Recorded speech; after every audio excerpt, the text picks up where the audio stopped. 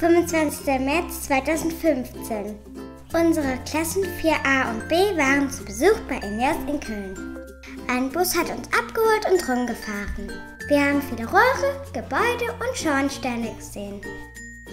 Der Herr Dr. Gabel hat uns eine Menge über die Menschen und ihre Arbeit erzählt. Dann haben wir Kittel und Brille angezogen und uns angeschaut, wie Spielzeug und Autoteile aus Kunststoff gemacht werden.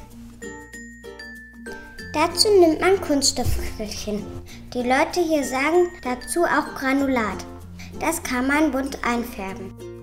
Dann gingen wir in einen Raum, wo die Leute testen, ob das Spielzeug fest ist und nicht kaputt geht.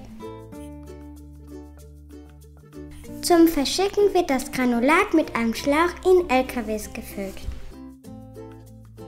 Es war ein echt cooler Tag bei INEOS in Köln. Danke, dass ihr uns alles gezeigt habt.